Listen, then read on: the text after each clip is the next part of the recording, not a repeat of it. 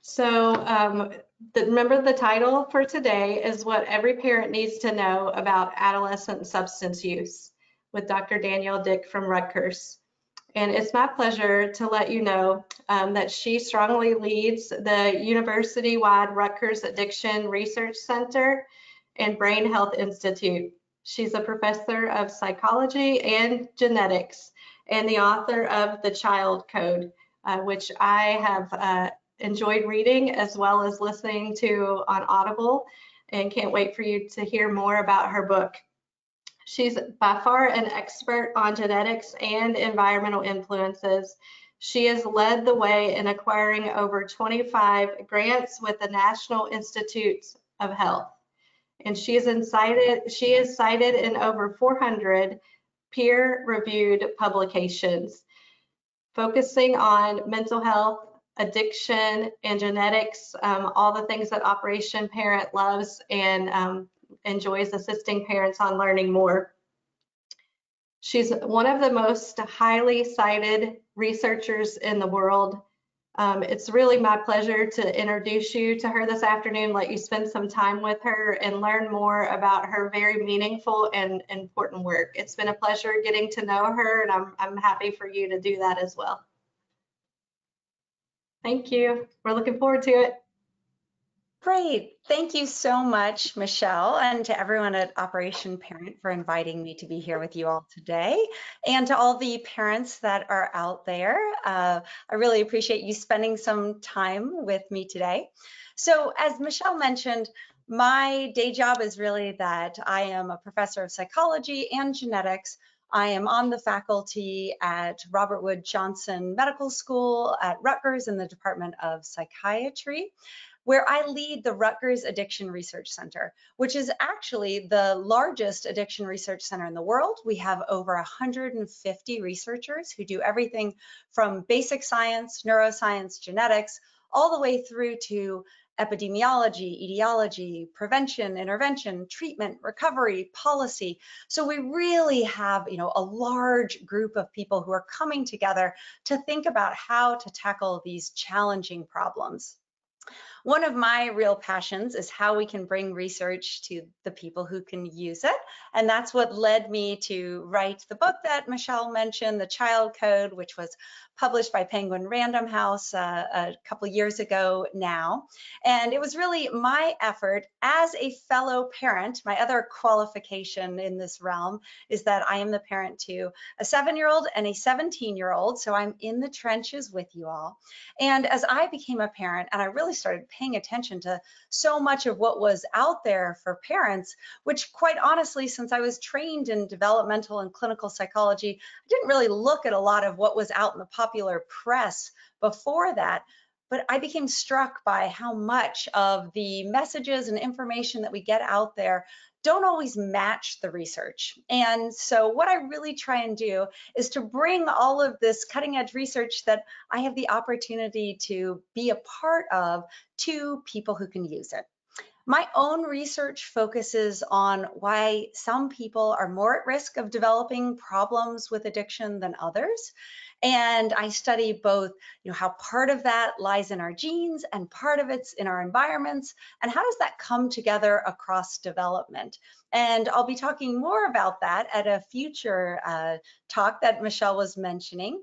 But one of the things that I find most interesting about this work and about studying substance use disorders is that no one wakes up one morning and discovers that they've had an onset of alcohol use disorder or opioid use disorder overnight.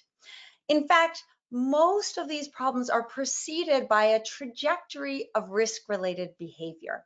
And that means that a lot of my work in understanding why some kids are more at risk than others focuses on adolescence. And so really that's what I'm going to be talking about today. I'm going to be talking about really the current trends in adolescent alcohol use.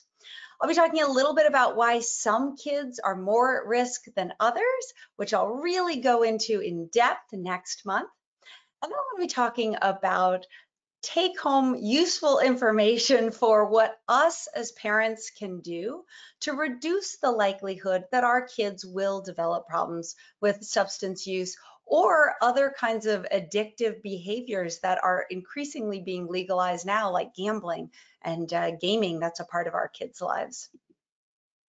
So the reality is that 1 in 4 individuals over the age of 18 becomes affected with a substance use or a related behavioral disorder at some point in their life.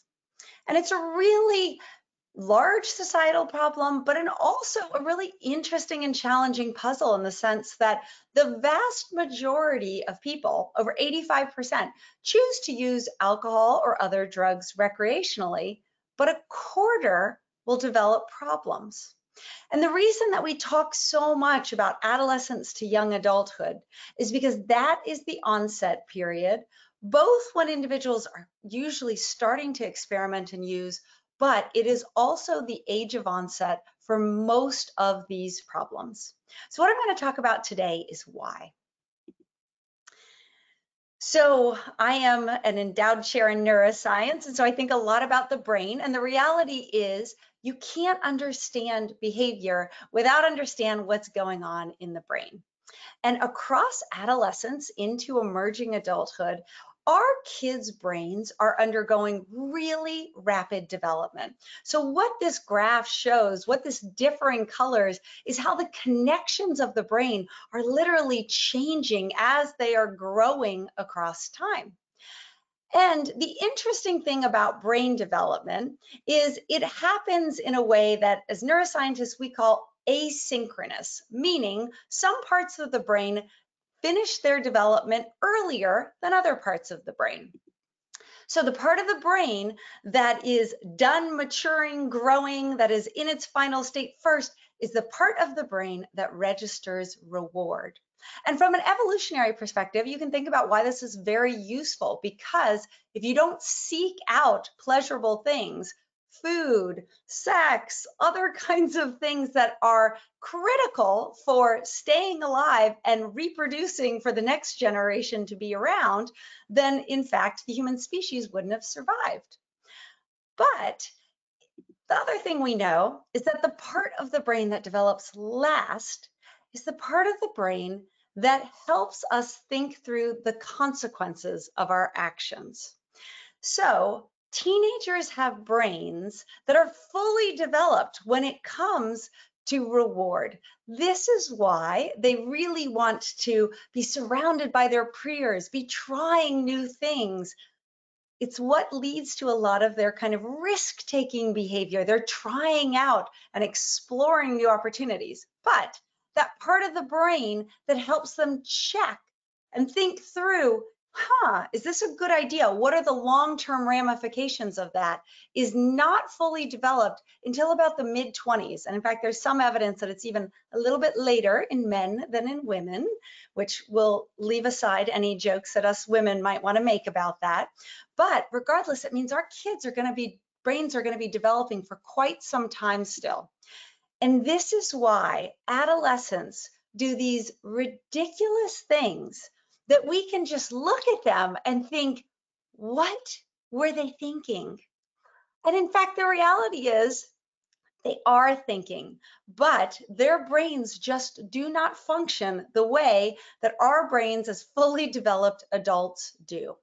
They have these brains that are wired for reward and risk-taking that do not naturally think through the consequences of those actions. They're primed for what's in front of them right now. So when I talk to adolescents, I always talk about how, in fact, your brain is not always going to set you up for success at this age, because it's primed to be excited by things that are right in front of you. But for example, I do a lot of work with college students. When that person shows up at your door and says, hey, let's go to this party tonight, your brain's immediately going to go, that sounds like fun. There might be friends you want to see. There might be romantic interests there.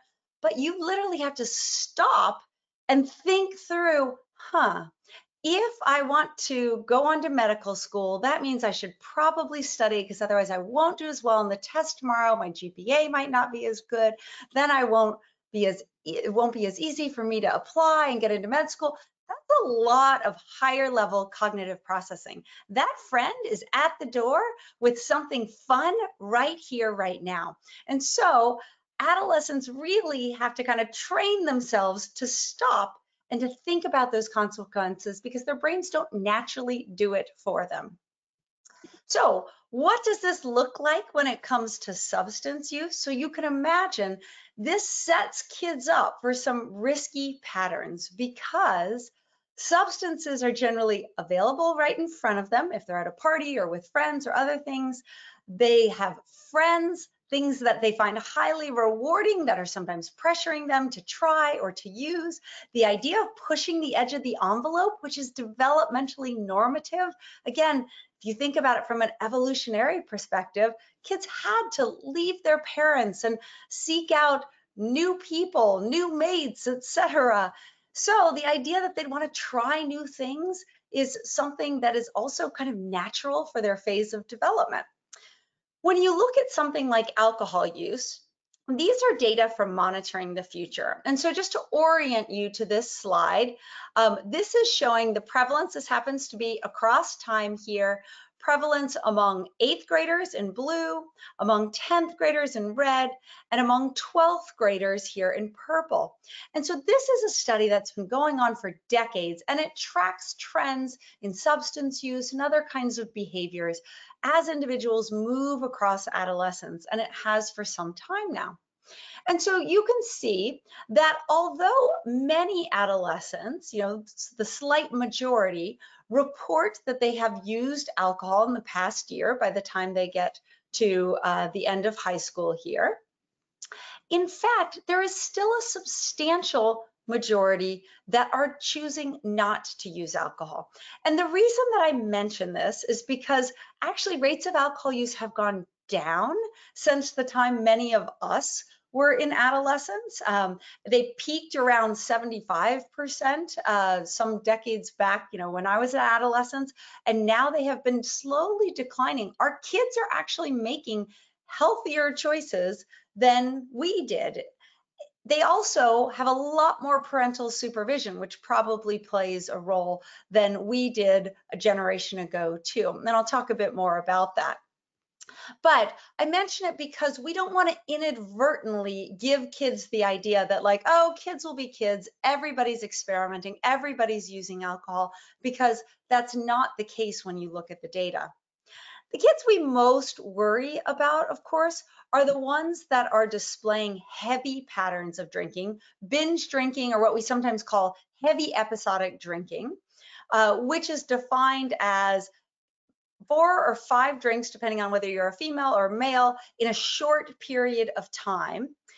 And in showing you some data here from a study that we ran at a large Midwestern university where we were surveying incoming freshmen, and we were asking, when you drink, how much do you drink? These are among the students who reported some level of alcohol use.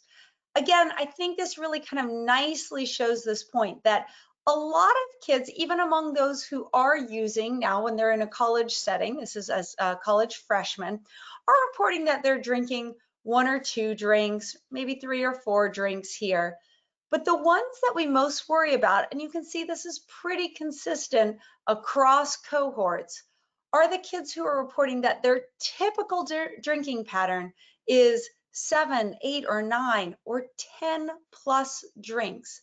And of course, this is really a double whammy of risk in the sense that even if these individuals don't go on to develop problems, we know that drinking at that level can be extremely dangerous, both in terms of if you drink too much, of course, you can also die, but that's where injuries happen. Kids fall off roofs, they get behind the wheel of a car, where really life-altering, devastating consequences can happen.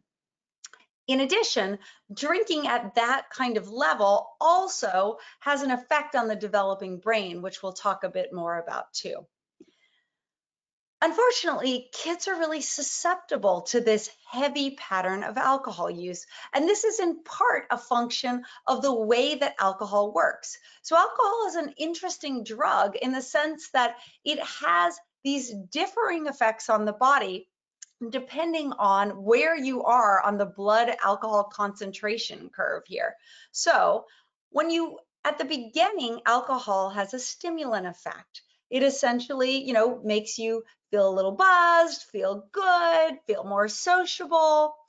Now, if we think of adolescent brains that are primed to think this is great, more is going to be better, that then tends to lead them into this pattern of, I like this. What do I like? I'm going to try more of. Unfortunately, the way that the drug works is that as you drink more alcohol and your blood alcohol concentration continues to grow, then we know that there are sedative effects associated with the drug. That's where you start slurring your words, falling asleep, etc. And of course, at extremely high levels, it's where respiration can actually stop, and that's how individuals can die. The unfortunate bit with adolescents is that because their brains are undergoing so much development, they are actually affected by alcohol in different ways. So they are less sensitive to those motor incoordination, those sedative kind of effects, feeling sleepier, the things that are our body's natural way of kind of saying, ooh, slow down. Adolescents don't experience that to the same effect. In addition, they're more sensitive to the harmful effects of alcohol on learning and memory because their brains are undergoing such rapid development. So one of the, pretty, I think, striking findings that's come out of the field is that the younger an individual starts drinking, the greater the likelihood that they will go on to develop problems. And so these are data from a large national study in which, shown along here on the bottom axis, is the age at which people started drinking. So this bar is individuals who started drinking at 13 or younger, all the way up to those who started drinking at 21 or over. And this is the number of individuals, the percentage of individuals who develop an alcohol use disorder. And so as you can see, among those who start drinking at a young age, over 45% of them go on to develop an alcohol problem, as compared to among individuals who wait until they're 21 or older, legal drinking age. They are far less likely, less than 10% of them go on to develop problems. And the reason for this is probably twofold. That one, the kids who are initiating and starting to use early are carrying more risk factors. And I'll talk a little bit more about that at the end, and even more so in March. But in addition, when you start to use alcohol at those heavy levels starting at a young age, it changes the way that our brains are actually growing and processing reward. And so if you think about the effects of drugs, it's to produce that immediate kind of high, that rewarding feeling. What that does is it essentially makes, as people develop problems, other rewards, the naturally occurring things that are rewarding in life, being with your family, with your friends, with loved ones, doing your hobbies or things you enjoy, it makes those naturally rewarding things start to pale in comparison. Because, as much as I love my husband and my children, they always rewarding every single interaction I have with them. And I think if we're all honest with ourselves, we could all probably recognize that. In contrast, drugs produce that same rewarding effect every time. But not only that, because you develop tolerance, you actually need a little more of them to keep getting that same rewarding effect. And so you can see how individuals then start to fall into a cycle of addiction that is essentially starting with early risk factors. And then when you start using a substance, especially in heavier ways, it actually further changes your brain.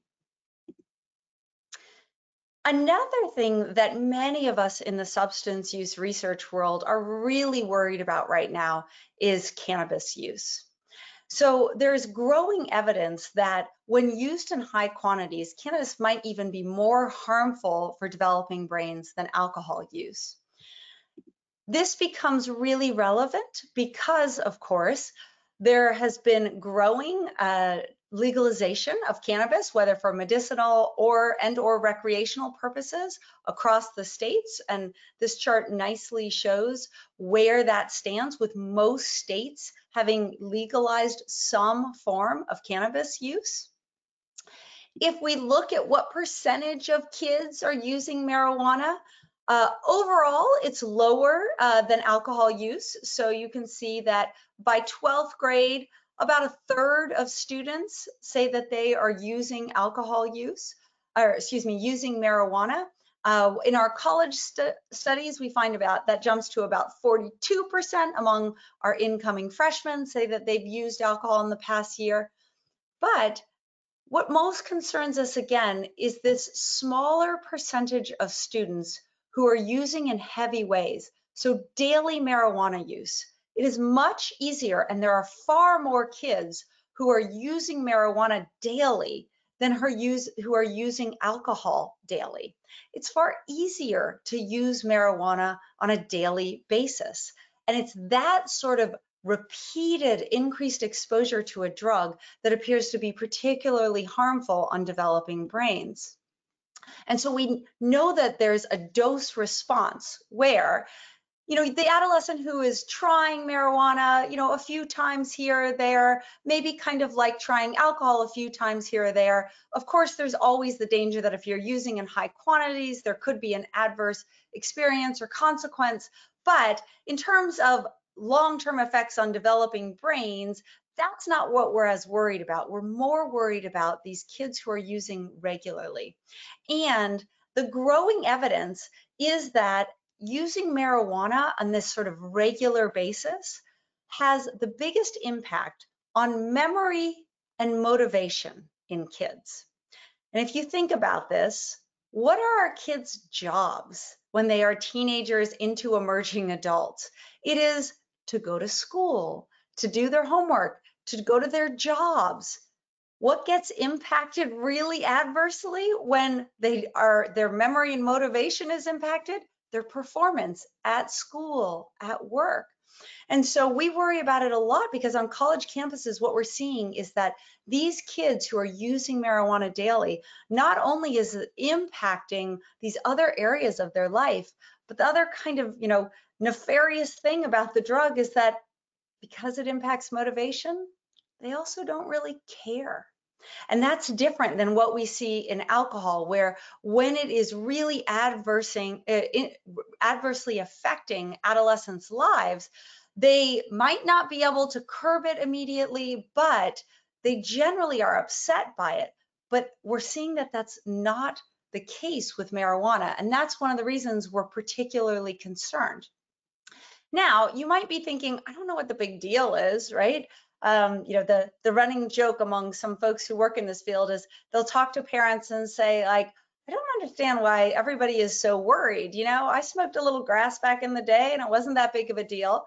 Well, back in the day, what you were smoking was probably not much more potent than grass. So the average THC levels, and THC being the psychoactive ingredient in cannabis that gives it its potent effects, it was about 3% back in the 70s, 80s, 90s. What happened then was, as states began to legalize, that marijuana growers were experimenting with different breeds of plants. And then, like any farmer, what sells well, they do more of. What was selling well were increasingly potent forms of marijuana. And so by the early, 2010s, that potency had jumped up to about 13%. Now it has jumped to about 25%.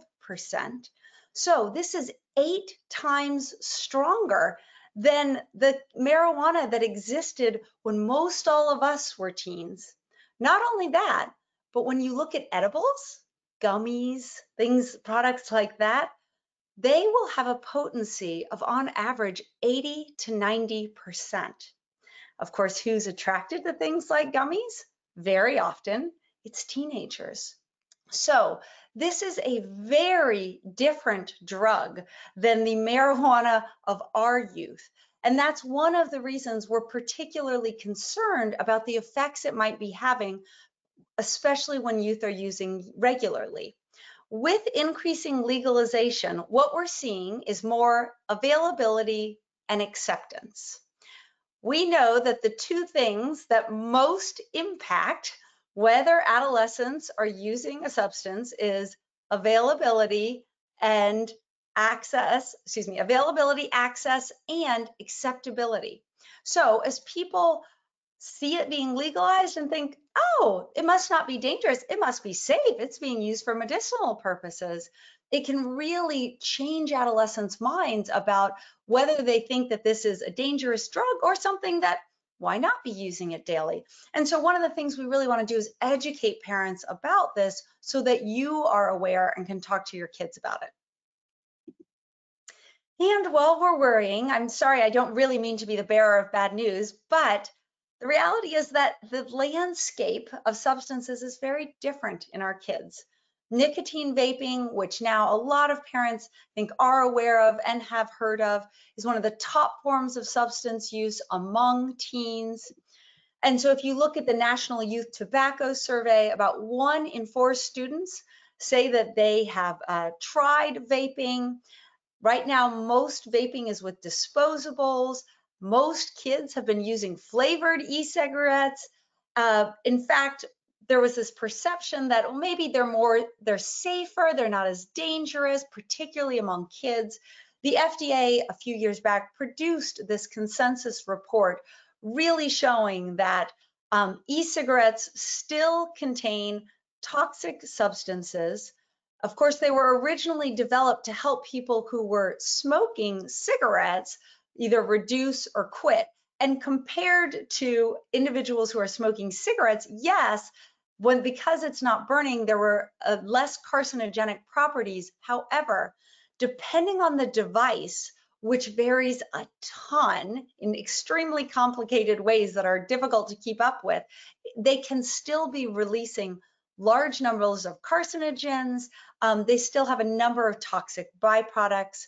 Of course, what got us into this and really what led teens into this being on their radar and being so popular was originally the sales of Juuls, which this this graph, I think, really nicely illustrates just how there has been an exponential growth in the sale of these products. Of course, the government has eventually cracked down on Juul and marketing that it was doing that really appeared to be largely targeted toward teens. But even though you might not have Juul on the shelves anymore, you know, would you recognize this as a tobacco product? These are disposables. Look how fun they look. Or even other new products. Zyn. You might have heard your adolescents talk about Zimbabwe's. Fun, bright colored little nicotine pouches you can just stick under your lip. And they will use them before taking tests or other kinds of things.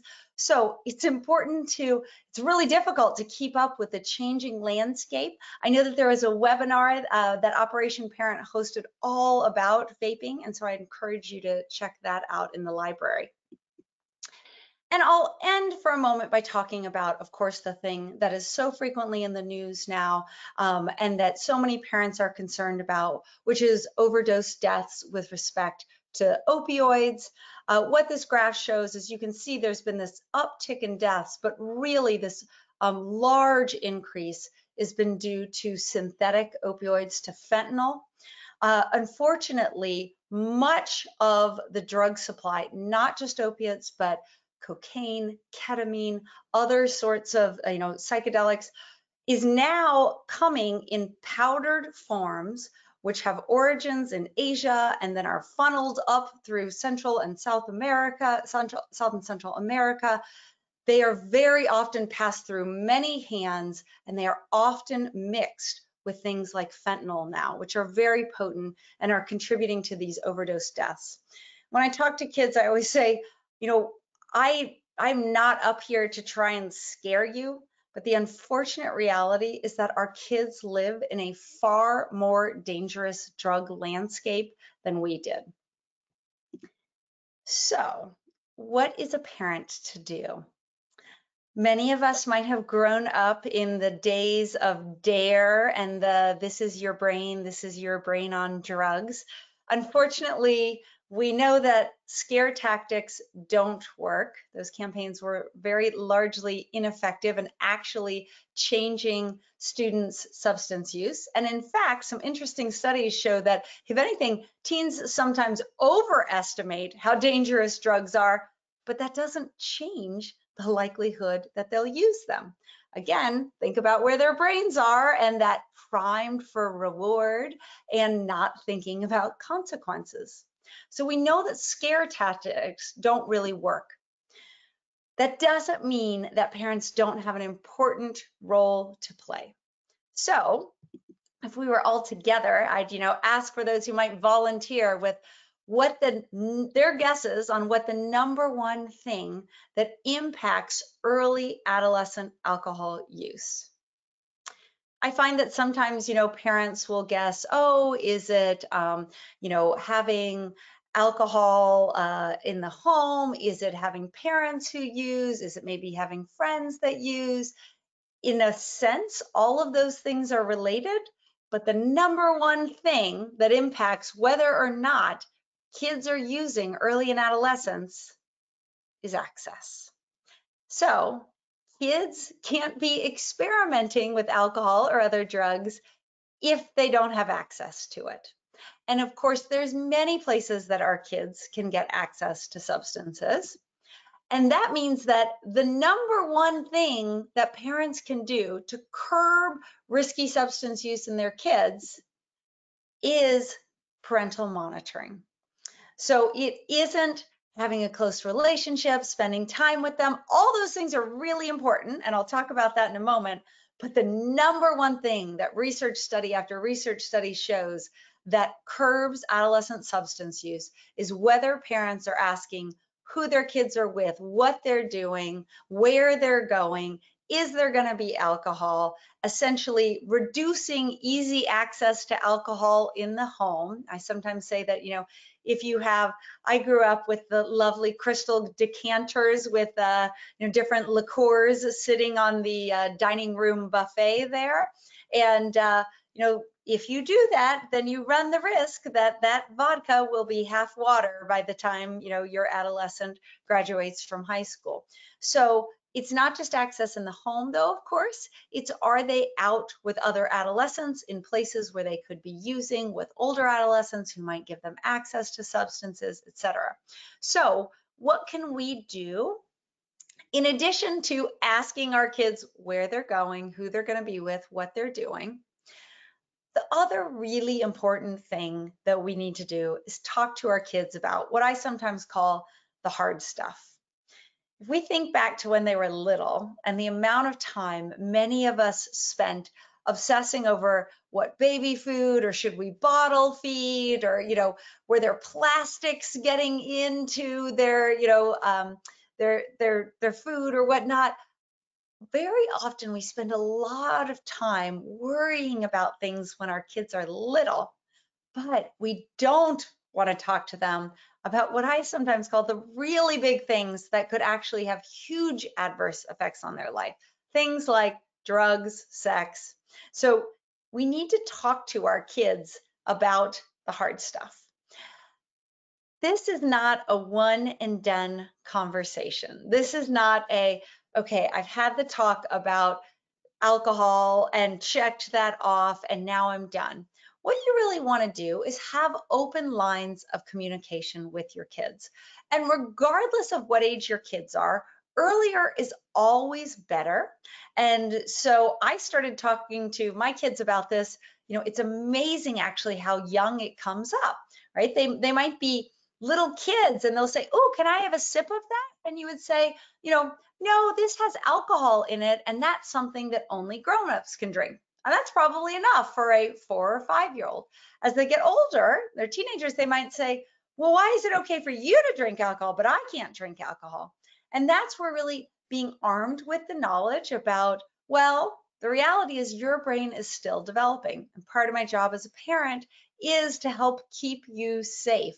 And alcohol is something that can adversely affect your brain development. That's why my brain, this is as good as it's going to get. So that's why it's different when adults drink alcohol than when teenagers drink alcohol. You can also do this by asking your kids questions. So rather than coming in, hard and fast with don't do alcohol, don't do drugs, this is the rule, you're going to be in trouble.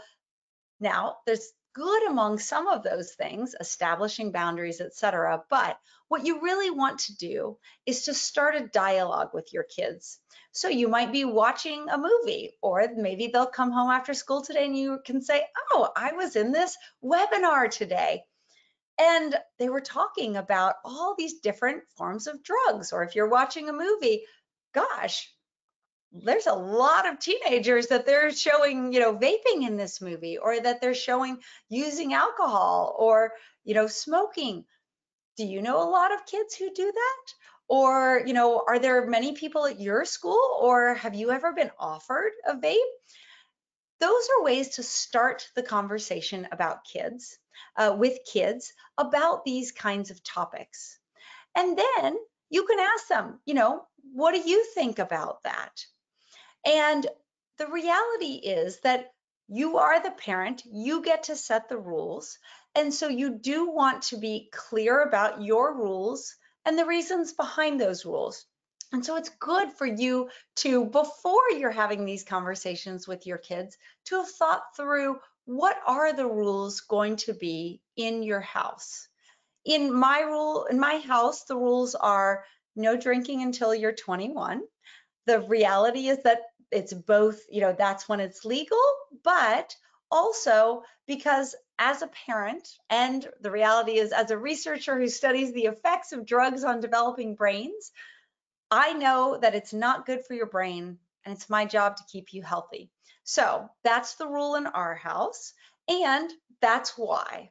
It's not because I don't trust you. It's not because, I don't want you to fit in with your peers. And when you get the like, Mom, but everybody's doing it, or nobody's gonna like me, or, what am I gonna do if I go to this party and everybody's using it? I'm gonna look like a dork if I'm the only one who's not.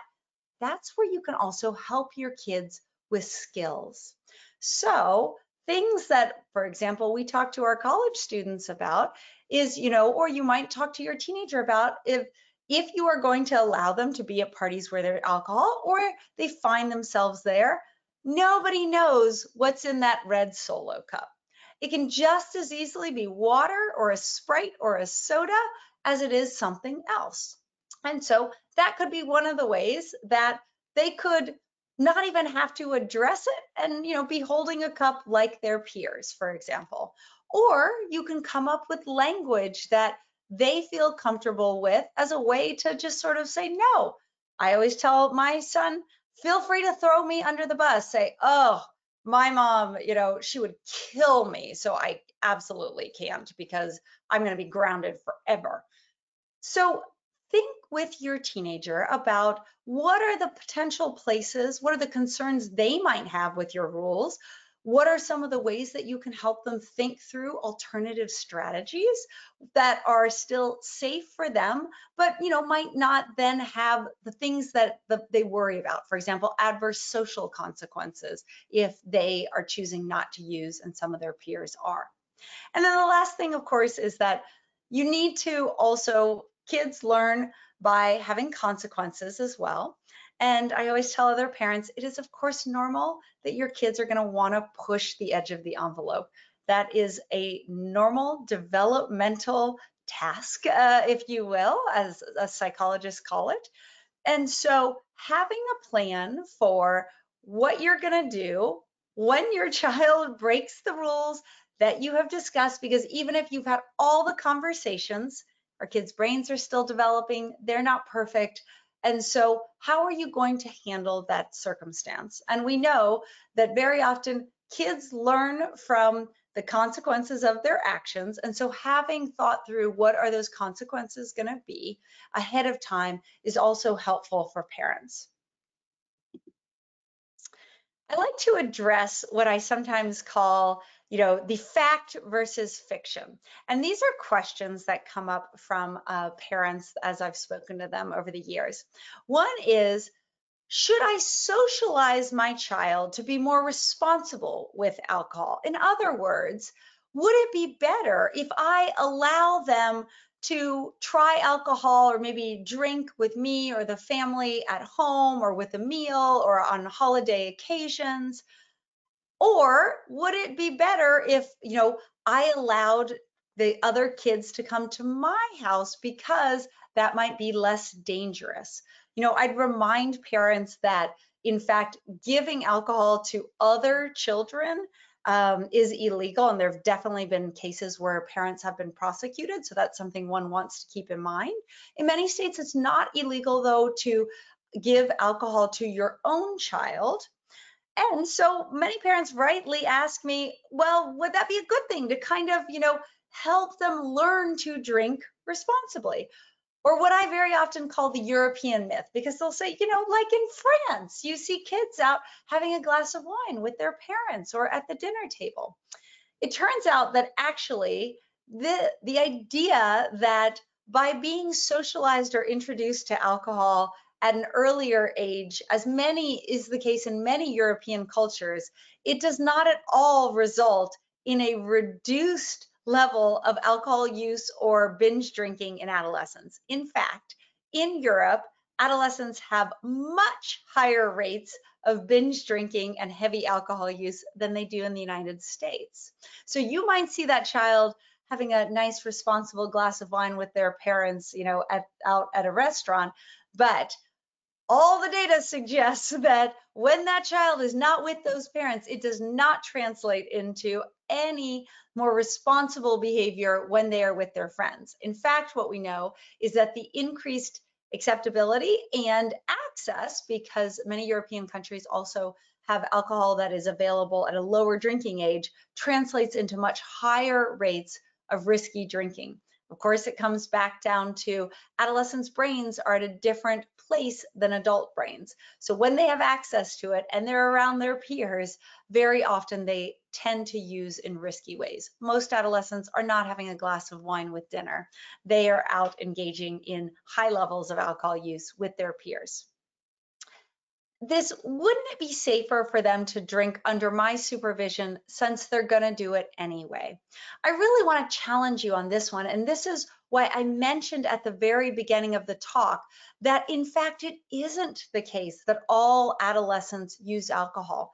In fact, a higher percentage of kids did when we were younger, but we don't inadvertently want to pass that message on that we just expect that they're going to, or that all kids are using, because that's certainly not the case. And then the last one is, well, I have a great relationship with my child. I don't think they would ever fill in the blank with your favorite mischievous behavior that you can never imagine your child doing. And in fact, kids all are different, and I'll talk about that in a moment. But the other piece is that where kids' brains are not fully developed and processed to really be more attuned to reward and to peer influences does mean that when they have access and there is acceptance, that it only takes one time for them to think, oh, why not? I'll just try it. And in fact, some of the kids who sadly end up experiencing really adverse consequences are kids for whom they try it, they have no tolerance, and then they've really experienced harm from using in risky ways that are outside of their kind of normal behavior patterns. So something to still discuss with your child, even if you can't ever imagine them being the one to do fill in the blank. I've alluded to this, and I really want to just for a moment also talk about the fact that I've talked in generalities about adolescent brains, adolescent development, but of course there's a ton of variability in this, and we're not all equally at risk. That some individuals use more alcohol or are more likely to develop problems because of their unique combination of the genes that they got. It's the luck of the draw when it's the genes that we inherit from our parents, and the environments that we experience. So we know that about 50%, about half of the differences between us all in how much people choose to use and the likelihood that they'll develop problems is due to differences in our DNA sequences. And the other half is found in differences in our environments. And that doesn't mean that for any one person, that half of the reason they develop problems is in their genes and half is in their environments. But it means if we look generally across kids, and why are some of them more likely to use in risky ways, about half of it is due to genetic dispositions. And in fact, we know that kids that are more impulsive or more emotional are at elevated risk. And if you're interested, my book, The Child Code, goes into the science behind this. You know, I sometimes say, if you just want to take my word for it, that kids' behavior is genetically influenced, you can then just skip to the middle part of the book, which is really surveys to sort of, you know, look at where your kids fall on key dimensions, and then to understand a little bit about how different parenting strategies work differently, better or worse, for kids with different dispositions. The reality is that kids that are more impulsive or that are more emotional, more prone to kind of anxiety or depression, are at an elevated risk. And these are traits that vary continuously in the population. We impose a kind of cutoff, which is really pretty arbitrary, and say, okay, now kids at this upper end, now they may meet criteria for something like ADHD or conduct disorder or depression or anxiety. But the reality is this varies across the entire population. So when I sometimes have parents say, you know, is this normal that my child is so emotional or so impulsive or, you know, using substances in these heavy ways? I say, well, you know, everything is normal in the sense that it's all distributed like a bell curve. And so it's going to be normal that some kids are going to be at the upper end of that. But we can actually harness that information, and knowing that these kids are most at risk, to implement prevention strategies, to know it's even more important to be talking to our kids about substance use, etc. And I will go into much more details about what are some of the patterns and predictors that can indicate if your child is more at risk of developing problems in my talk in March. An important thing for schools and communities to remember as well is that we don't want to downplay concerns about adolescent substance use. Unfortunately, I have talked to too many parents whose kids have developed substance use problems, some of whom are in recovery now, some of whom are not yet in recovery. And they have told me that when they went to counselors or to their pediatrician, that they essentially were expressing concern about their child's use of alcohol or cannabis.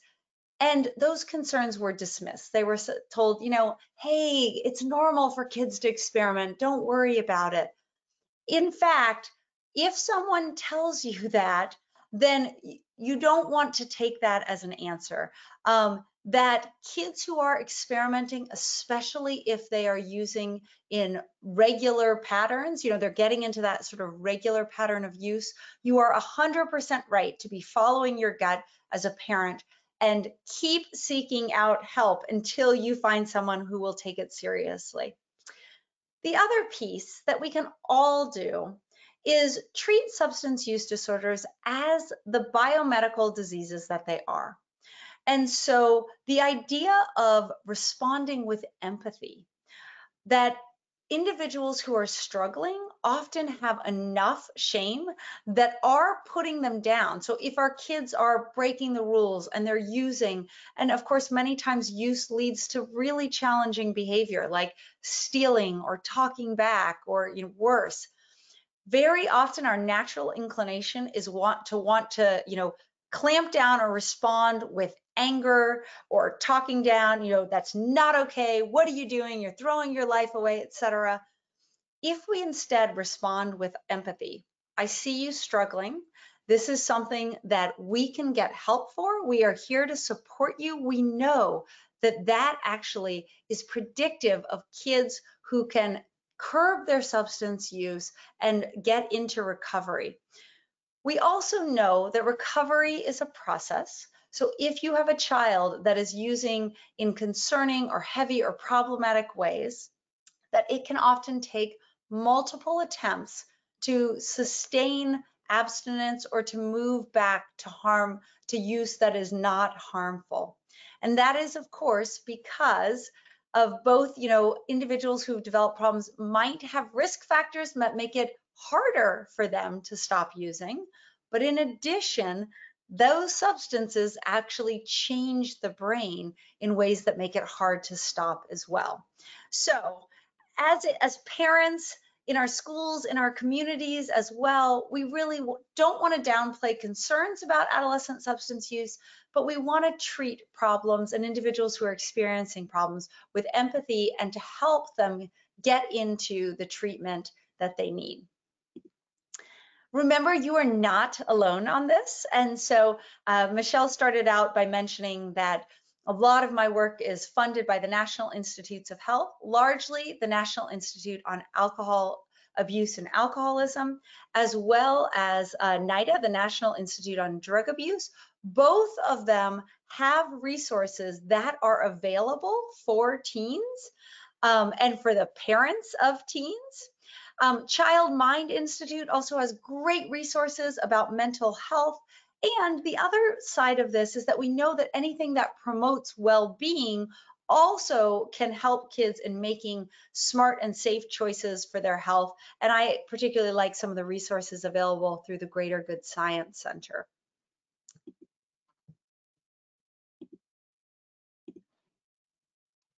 Oh, it looks like I might have lost control of the slides now. So Amanda or Michelle, who's advancing, thank you for your attention today. I am happy to take any questions that you might have. One of the things, as I mentioned, is that I am passionate about doing more to get research out to parents and to the public and people who can use it. So this is where you can find me. This is where I put resources out for other parents and to understand substance use, to understand about working with kids, what the research tells us. So I would encourage you to check out any of these resources as well for more information. Thank you for your time this morning, and I'm happy to take questions. Thank you, Dr. Danielle. We're going to go through a couple of Operation Parent slides while we get a few more questions in the queue. We'd like to invite parents who are already might have a handbook to remember that they can go to the following pages and continue to strengthen those conversations with the teens that they love. So in our elementary edition, we cover alcohol, marijuana, and vaping. In our new middle and high edition, that's our 9th edition, by the way, for anyone who might be new to us today. So we continue to update that with really current and relevant information for parents about what the trends are with substance use. And so parent roles and rights, responsibilities, alcohol, tobacco, nicotine, and vaping, cannabis, and marijuana can all be found in that middle and high handbook. We've got parents, foster parents, grandparents, over 500 people on the call with us today, Dr. Danielle, and we want to encourage them to look at this as a very affordable resource, the Operation Parent Handbook. And then we're also going to provide a special offer for anybody who's joined us today. You're welcome to get 10% off an individual parent handbook or a bulk offer if you just use the code SURPRISE10. And you can do that at Operation Parent /store. It's a quick offer, so you'd want to take action today or very quickly because it ends on Friday, February 16th. At 11:59 p.m. and you'd have to have your order and your payment processed by that deadline to take advantage of that really great offer. I mean, it's Valentine's Day, so it's a really great time to order one of these and ship it to a relative, a family friend, a neighbor even, or to your child's school. And just surround all those people that you love, put that protective factor around your teen, that there's good conversations going around substance use. We also have a new product that we've developed, TNT Trends and Training, and it's perfect for middle schoolers. And it is drug facts as well as working on refusal skills. So it's a complete program in a bucket. It's shipped right to your door, and you can have a large scale prevention event with everything that you might need to do that and help ramp up prevention in your school, church, community. It can be utilized anywhere, and that's something that is brand new for Operation Parent, and we're excited to let folks know about it. Our community advocates, Allie and Carol, if anyone's interested in reaching out, could let families know how it's being utilized across the country.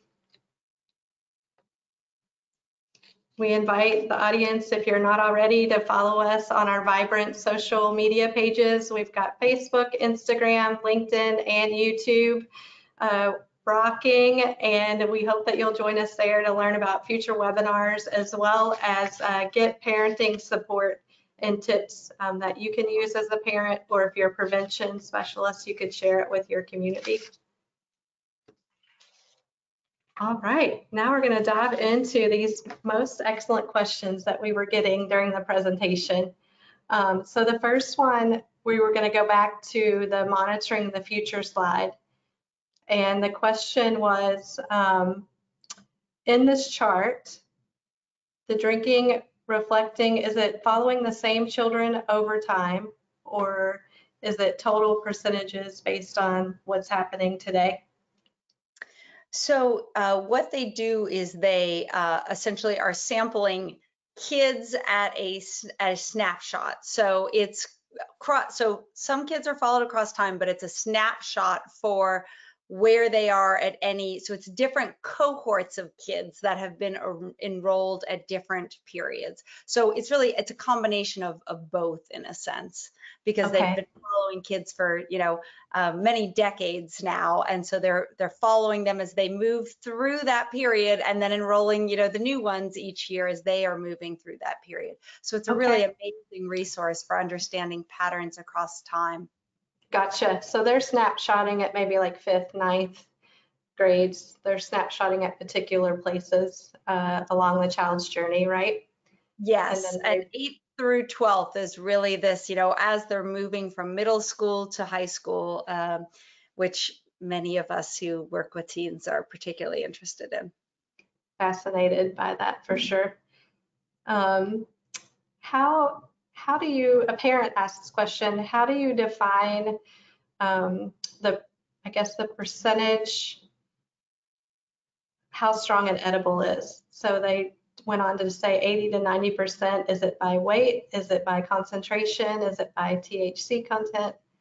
That is by concentration of THC. So that is by the concentration of that psychoactive ingredient.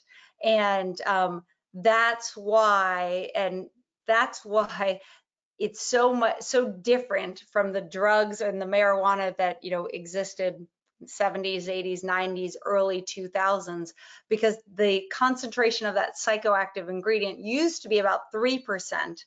Now it's about 25%. And that is taken from drugs that are seized on the streets and that they run through drug labs. And so that's, how they across time know that it's going up, up, up, up, up. And it went up first in states where it was legal. Now, because it's become legalized so many places, that it's, we were shocked when it went up to 13%, then it went to 25%. And then when we started testing, some of these gummies, that they have a concentration of 80 to 90% of that psychoactive ingredient. So wow. That's obviously a very different drug than what many individuals were using even just a couple decades ago.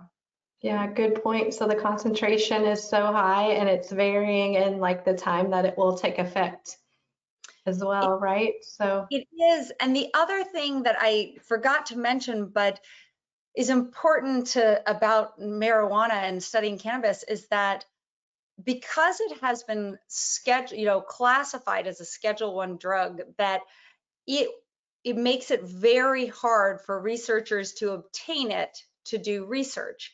That means we can only buy it from certain government-run labs where they are producing it. And what they are producing in those labs for research purposes is this very low potency marijuana that reflects the marijuana of several decades ago. So there's very little research so far on what this far more potent drug is going to do in the long term, as now we have, generations of kids who are exposed to it, who are using it, even adults, because there's just so little research because it has changed so quickly and it's been hard to do. So we're really catching up to the fact that, it's being legalized far before we understand actually the effects on the brain. And some of these early studies are really giving us pause. And, anecdotally, a lot of us who work in this space, are also encountering a number of things that are concerning, but we don't have great research yet. And so that's something for parents to keep in mind. mhm. We'll continue to do this really great work, right? Um, yeah, you shared with us so many things that you have established in your own home about your conversations. And one parent wanted to know, should we talk to our teens about the mistakes that we made along the way in substance use regards? I'm so glad you asked that. I get that a lot from parents. And what I always say is, there's not a right answer to that question. And it'll be different for every parent and how they feel about, sharing and their relationship with their child. And so it is a choice that you can make. But what I do say to parents is you are under no obligation to share. Your kids will inevitably ask you, right? They will say, well, did you use alcohol or did you try drugs when you were an Mhm. adolescent? You are under no obligation to share, in the sense that, if your kid asked you about your sex life, you would say, these things are private, right? We're not talking about me, we're talking about you. And so Mhm. that is completely fine to also, say, hey, this isn't about me, it's about you. And I think, some of the other things that I like to have in my toolbox is, the reality is we know a lot more about the effects of alcohol and other drugs on the brain than we did when I was younger. And unfortunately, what we know is that, it's not good for developing brains. And, we just didn't understand that nearly as much some time back. The other thing is that you were growing up in a different drug landscape, in a different world than when I was a teenager. And unfortunately, it is a much scarier and more dangerous world. Even marijuana is so much stronger than it was, but other drugs now are so frequently mixed with other drugs. And so you used to be able to have a much better idea of what you were taking and the quantity in which you were taking it. And now it is really a mixed bag. And so those things are very different than when I was an adolescent. And, like I said, my go-to is, and my job as a parent is to keep you safe and to help you grow up, to be healthy, and then you can make the decisions that are best for you, right? But right now, I'm in charge of protecting your brain and your development. Mhm. And so that's why these are the rules in our house. It's not about me. Unfortunately, you're growing up in a different world and we're talking about you. So that's a That's little bit right. of how I handle it, and some things that parents can kind of use. If you choose to share your experiences, then you can also do it in the sense, that might be a way that you can talk to them about, adverse consequences, or things are different now, or, you might choose to weave that in depending on what your experience was to your conversation with your child. I I love also, all that advice. Yes. you What know, else do you think? I would say also social media is very different today. And yes, that so a was parent asks, what are your tips on they're concerned about easy access through social media, but you could take the social media uh, conversation whichever direction you think is relevant. Yeah, that was the other thing that I was going to mention there, was that the other way that their world is so different is that everything is documented in a way that it was not when we were younger.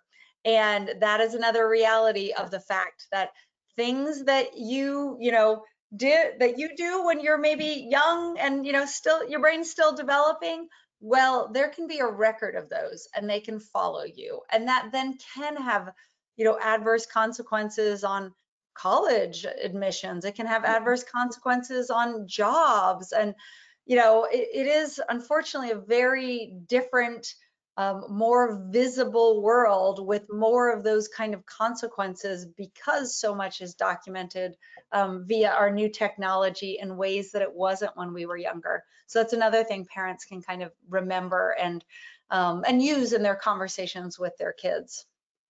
Are you finding families talk with you about easier access or getting access of substances through social media means? So certainly there are things that you can order off the internet in ways that you could not previously. A lot of kids are still getting their access, their alcohol or other drugs in the good old fashioned ways that, we did when we were younger as well too, meaning still the most common ways of accessing alcohol and other drugs is in the home or in their schools, i.e., their friends, or in communities. And in fact, what we have found is that, both with parental monitoring, parents, they are underage, so they have to get it from somewhere. To the extent that we can limit their access in our homes, in our communities, right? And making sure that if the word on the street is, oh, everybody knows that that gas station on the corner sells to underage kids, well, speak up, say something to it, talk to your local law enforcement. This is going on. This isn't okay. If they say, not a big deal, find someone else who will listen, right? So there are things that we as parents can do to curb access. Most of them are not ordering it off the internet, though of course that is a possibility. And having those conversations with your kids about their use of social media, and this is a whole other topic, but an important one for parents to be having with kids too. Good point. How would you encourage a family to talk about substance use if there is misuse in the family by either a parent or a sibling? Could you give us some tips on how to maneuver through that? Absolutely. So I get this a lot, in that parents will ask me, should I tell my kids if there is a family history, right? Should I tell my kids that maybe their parent who is no longer in the picture, or their grandparents, or, my siblings, that there's substance use problems in the family? And I say, absolutely. And the fact that, we wonder about that, I think just reminds us that there still is stigma surrounding substance use, and it's up to us to kind of break this down. And so in the same way that if there were a history of heart attacks in your family, you would talk to your kids about, hey, the reality is cardiovascular disease runs in our family, and that means we have to be more careful about what we eat, and how much we exercise, and we might need certain medications as you get older, et cetera, just to keep things healthy and kind of in a normal range. Substance use disorders are no different, right? That there is a genetic component to it. That means that you could be more at risk. And so the unfortunate reality is you might not be able to use substances in the same ways as your peers. You might be more likely to develop problems, and talk about that with them, etc. And one of the things though is that no one is destined to develop problems. And so I think if there are family members, like you said, a sibling or a parent who is actively experiencing problems, it's good for kids to, one, realize that, responding with empathy, that these are biomedical disorders. And if it runs in a family, it can be challenging because some of the manifestations of when someone is in the throes of addiction, can be so hurtful for those who are around them or love them. But to remember that, there's partly genetic contributions. That means that you might be at elevated risk too, but it also means that does not mean that you are destined to develop problems, that the environment plays a role as well too. And if you see some of those risky tendencies in yourself, and we'll really get into this in March, right? Maybe you're more of a risk taker, your child's more of a risk taker, or maybe they're more prone toward anxiety or depression. And that sort of self-medication is something you've seen in your family. You want to talk to your kids about those pieces so they can be aware of that as well too. So I think key thing is, yes, talk to your kids about it. You want to talk to them about how there is a genetic component, but no one is destined to develop problems. And when it comes to substances, in a sense, there's an easy environmental manipulation, which is they might choose not to use substances. That's a perfect segue into our closing question. What would you say to folks that are on with us to encourage them to come back and join us again in March? So, little preview, yes, for March. Today I talked a lot about general patterns in adolescent substance use and kind of generally what parents can do. But the running joke in my field is everyone is an environmentalist until you have your second child, meaning all of a sudden you realize, oh, I'm doing all the same things, and this one is turning out so different. Whether it's, baby one slept through the night and baby two, was up screaming all night, or, whether it's child one is more introverted and they like to color in their room, and child two is pushing the edge of the envelope and impulsive, or those kind of things. And so what that really means is our kids are all different because our genes influence our dispositions, they influence the way our brains are wired. In the same way we can look around and see differences between us on the outside, there's a lot of differences between us on the inside too. And so that means that one size fits all parenting doesn't work for all kids. Our kids are all different. And so that's really what we're going to get into next time. We talked a lot about generalities today with adolescence, development, use, general things that are good for all parents to do. Next time, we're going to dive into your kids, different types of dispositions, what kinds of things work better or worse for different types of kids, and which kids might be at particularly elevated risk that you really want to be tuned into as a parent. I love that so much, especially the part where you say, like, it's never destiny.